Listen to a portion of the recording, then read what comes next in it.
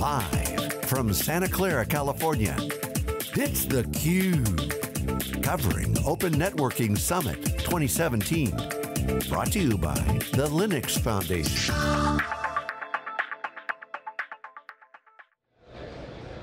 Hey, welcome back everybody. Jeff Frick here with theCUBE, along with Scott Raynovich. We're at the Open Networking Summit 2017.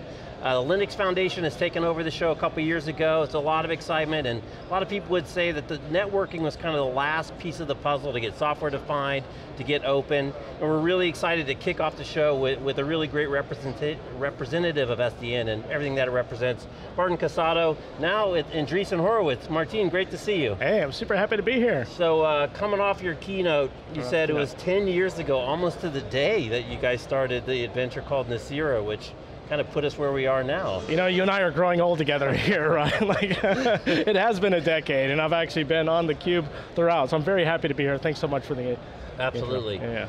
So what were your takeaways, Scott, on that keynote? It was great stuff. I mean, we had some great stuff this morning. Not only was Martin given the history of Nicira and the origins of SDN and talking about how you made it successful after all these kind of challenges, but we also had AT&T unveiling a new incredible white box program where they're running, you know, open networking on their entire network now. So it was kind of I thought a big day in general for to show how far we've gone, right? And you talked a little bit about that. Yeah, and I mean, listen, having kind of come, you know, every year since the inception of ONS, what strikes me is, I mean, originally, it was so speculative. It was kind of like, wouldn't it be nice? And you had all these dreamers. It was, you know, largely academics or people from the CTO's office.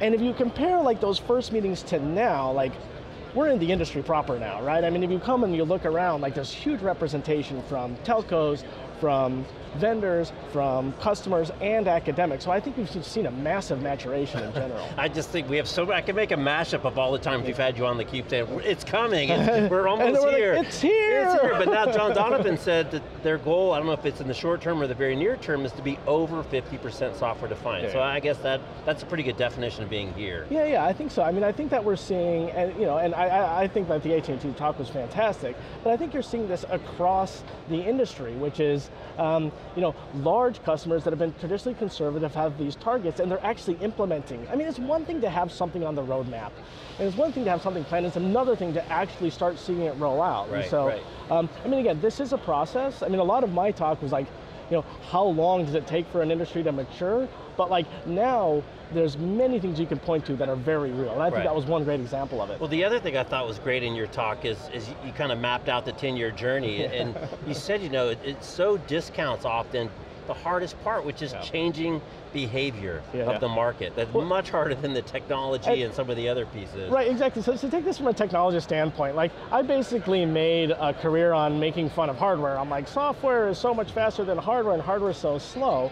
But now if I stand back and I take a long view, like, yeah, fine, hardware's slower than software, but it's nothing compared to like changing like organizational behavior or consumer behavior. And so, I mean, for me it was actually pretty humbling going through this last decade, because you realize that like, even if you have product market fit, and even if you have a good technical solution, there's a natural law of market physics that you have to kind of overcome a moment of inertia that takes, you know, probably a decade, right? Certainly 5 or 6 years. And that's before, you know, things like vendor viability when you're trying to enter the enterprise space, or, you know, legacy infrastructure, which is just not getting ripped out, you know, so many hurdles. Strictly consumer behavior, right? Like strictly like consumers are used to doing one thing. I mean, I always talk to new entrepreneurs and I say the following: you kind of have two jobs as an entrepreneur.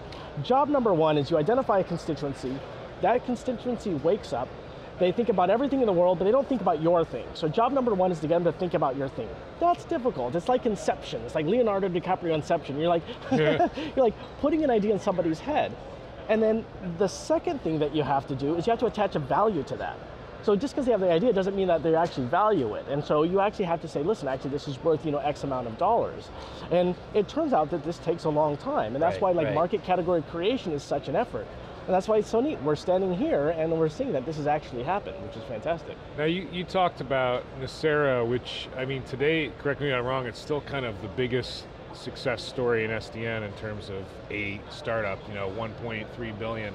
You talked about different iterations, I think you said 6 or 7 product iterations and being frustrated at many levels. Yeah. Did you ever sit there one day and think, we're going to fail? Like, was failure? Oh man, I don't think there wasn't a quarter when we're like, we're dead. By the way, that's every startup. I mean, that's just normal, right? 6 or 7 boards right now. I mean, every startup kind of has this oscillator. And when we started at Nicira, it was in 2007. And in 2008, the nuclear winter set in, if you remember, right? I mean, it's like the whole economy collapsed, and I think that alone could have killed us. So absolutely, and all startups, you do that. But one thing that I never lost faith in was that the problem was real. I wasn't sure if we had the right solution or the right approach, and we iterated on that, but I knew there was a real problem here. And with that as kind of a guiding star and a guiding light, we just kept going towards that. I think that's why ultimately we ended up solving the problem we set out to. It was just we took a very crooked path to get there. And what was the feedback mechanism? Was it like just talking to as many customers or as possible, or talking to, you talked about the market fit versus the industry fit. How did you gather that information? I think in core technical infrastructure, the strategic leaders of a startup have to be piped into the nervous system of both the technology trends and the product market fit. Technology trends, because, I mean, technology trends provide the momentum for what's going to get adopted and what it looks like. And the product market fit is what is the customer problems that need to be solved. And so I think it's really critical to be deeply into both of those things, which is why things like ONS are so important, because they do kind of find a convergence of both of that. What do customers need, but also where's the technology going? Mm-hmm. And it's really unique, that's kind of like the platform versus the application. You're going down a new platform strategy, right? Which is a software-defined networking, absolutely. But at the end of the day, people buy solutions to problems that they need to get fixed today. No one's buying a new platform today. Yeah. So I think, so there's 2 issues. There's definitely, you're right. There's the technical directions, and then the specific applications for that. And one thing I talked about, and I really believe, is like, we focus a little bit too much on the technology platform, how those are shifting early on, and less on what the customers need. I don't think you want to 100% flip that. You need to focus on both, but I think that they both should be even-handed. You're exactly right. Like, what do customers need, and then what is the right technical approach to get there? And you also touched on a couple of really interesting points about kind of decisions. Right, you're going to make a lot of mistakes going down the road, but you said there's really you got to make 2 or 3 really good ones. And that will make up for a whole lot of little missteps along the path. So in retrospect, and this was actually a big aha for me, and maybe it's obvious to other people, but this is a big aha to me, even as I was putting together this talk. So the way venture capital works is you make a lot of bets, but only 1 in 10 will actually produce returns. And so you're kind of swinging for the fences, and almost all the returns comes from the Googles and the Facebooks and the Ubers and so forth. That's just how it is. Now, as a venture capitalist, you can have a portfolio. You can place 10 of those bets in parallel. Going back through kind of all the slides and everything we've done, I hadn't realized before how similar doing a startup is, which is like, you make a lot of mistakes in startups, but a few key decisions really drive the strategy. Does that make sense? It's like, I always thought like maybe you need to do 50-50 or maybe even 80-20, 80% correct and 20 wrong. But it's not that. There's a few key decisions that make it correct. And so the key is you're straddling these 2 pieces of human nature. On one side, you want to stick with something, you want to make sure that like you're not sticking too long with something that isn't going to work. And then the other side, you don't want to stick with, you don't want to get rid of something before it's going to work, right? So you want to be both, honest with yourself when it's not working, and you want to be patient. And if you do that long enough, I think that you will find what are the critical decisions to drive the startup forward. Yeah, one interesting thing you said, you arrived at a conclusion that the products and individual applications were more important than the platform. And that kind of runs contrary to the meme that you have now, where the Harvard Business Review is saying, oh, build a platform, build the next Airbnb. And what you're saying is kind of contrary to that. Right, so I went into this with a platform mind frame. If you look at our original slide deck, which I showed, it was a platform. Now, I think that there's two aspects for this. I think in SDN specifically, there's a reason technically why a platform doesn't work. And the reason for that is networking is about distributed state management, which is very specific to applications. So it's hard for a platform to reduce that. So technically, I think there's a reason for that. From a startup perspective, customers don't buy platforms, customers buy products. And so I think if you focus on the product, you build a viable business, and then for stickiness, you turn that into a platform.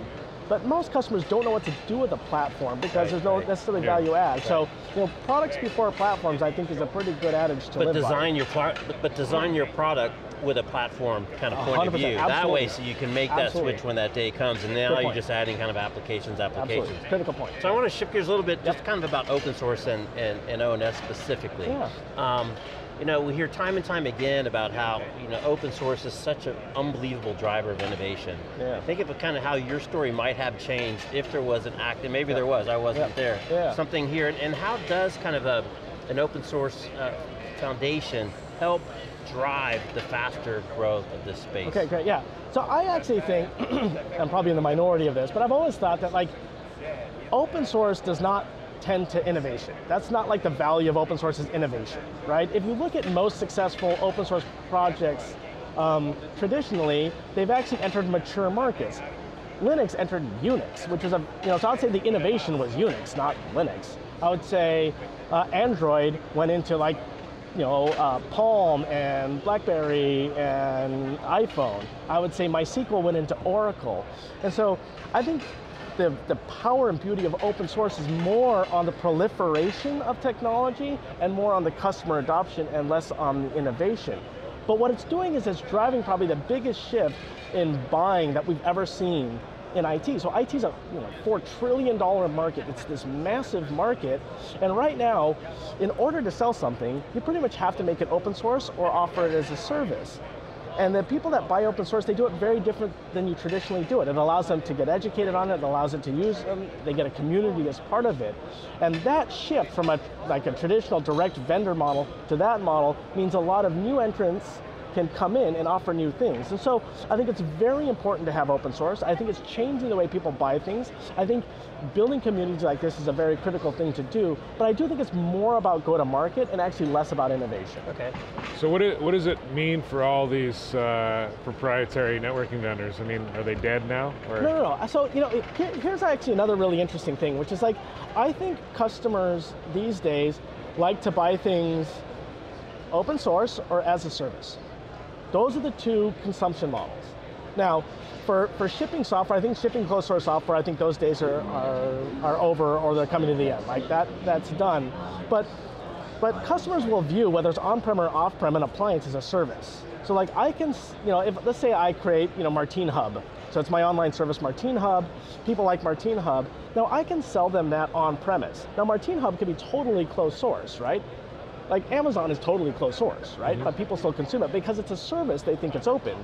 And then if they want something on-prem, I can deploy that and they still consume it as a service. And so I think the proprietary vendors need to move from shipping closed source software to offering a service, but I think that service can just be on-prem. And I think we're seeing this shift happen. So I don't think there's going to be a massive changing of the guard. I do think we're going to see new entrants. I think we're going to see a shifting in market share, but it's not, this isn't like a thermonuclear detonation that's going to kill the dinosaurs. Right. Yeah. I want to get your take, Martin, on kind of the next big wave that we're seeing, which is 5G. And really 5G as an enabler for IoT. So you've been playing in this space for a while. As you kind of see this next thing getting ready to crest, what are some of your thoughts also sitting in a VC chair? You probably see all kinds of people looking to take advantage of this thing. That's funny. So I'm actually going to answer a different question, which is, that's all good speakers do. Because 5G doesn't exist yet, right? No, I love the question, but it's this is really a space that's really near and dear to my heart, which is cellular. And I've actually started looking at it personally. And I mean, even in the United States alone, there's something like 20 million people that are underconnected. And I think the only practical way to connect them is to use cellular. And so I've been looking at this problem for about a year. I've actually created a nonprofit in it that brings cellular connectivity to indigenous communities, like Native American tribes and so forth. And as the ultimate last mile. As the ultimate last mile, so which is interesting, like 5G is fantastic, but if you look at like the devices available to these people and the coverage, I think LTE is actually sufficient. So what I'm excited about, and I'm sorry about answering a different question, but it's just such a critical point. What I'm excited about is, it used to be $150,000 to set up a cell tower. Using SDN, I can set up an LTE cell tower for about $5,000. And I can use existing fiber at schools as backhaul. So I think now we have these viable deployment models that are relatively cheap that we can actually connect kind of the underprivileged with. And I don't think it's about the next new cellular technology. I think it's actually SDN's impact on the existing one. And that's an area, of course, it's very personal to me. I love it. I mean, it is, as you said, it's repackaging stuff in a slightly different way, leveraging technology to do a new solution. And right? it's truly SDN, right? I mean, if you look at this, we built, there's an LTE stack, all in software, running on proprietary hardware, on general purpose hardware that's actually being controlled from Amazon. And again, a factor of 10 reduction in the price to set up a cell tower. Awesome. What about the opportunity with Internet of Things and connecting the things with networks and artificial intelligence? So as a venture capitalist, when it comes to networking, I'm interested in two areas. One area is networking moving from like the machine, connecting machines, to connecting APIs. So we're moving up a layer. So like you've got microservices, now we need a network to connect those, and there are different types of endpoints, and they require different types of connectivity.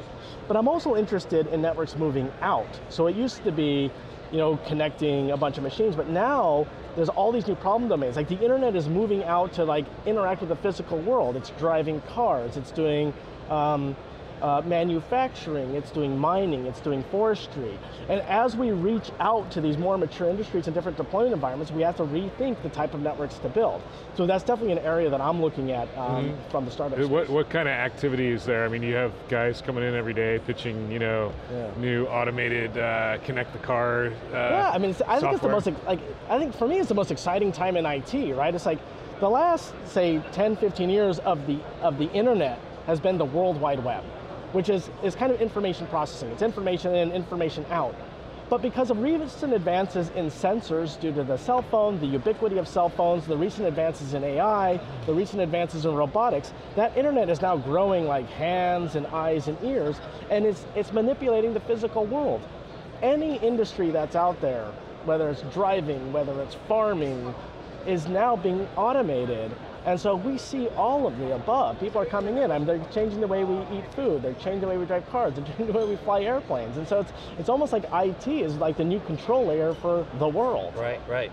All right, Martin, thanks again for stopping by. Unfortunately, we got to leave it there. We could go all day, I'm sure, come up with more good questions for you. All right, well, I really appreciate you taking the time. It's good to see both of you. Absolutely. All right, he's Martin Casado from Andreessen Horowitz. I'm Jeff Frick, along with Scott Raynovich. You're watching theCUBE from Open Networking Summit 2017. We'll be back after this short break. Thanks for watching. Thank you.